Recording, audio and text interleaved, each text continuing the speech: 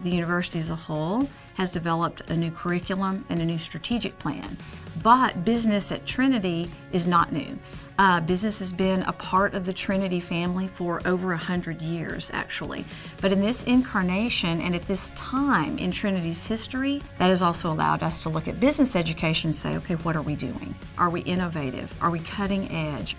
We have a Department of Accounting, we have Business Administration, and the Department of Business Administration houses marketing, management, and international business.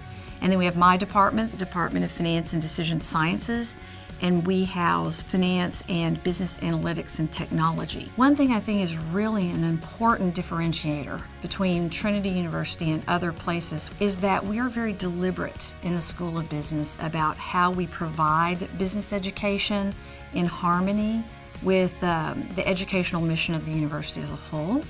One thing you may wonder is, as a parent, does it make sense to send your child to Trinity University? And this is an easy question for me to answer because I am a parent. I have 4 children.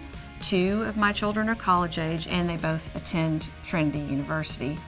And as a parent, you don't want to miss opportunities for your child to develop all of those things that are going to be important and contribute to your child's long-term success. And Trinity really gives you flexibility you can't get someplace else.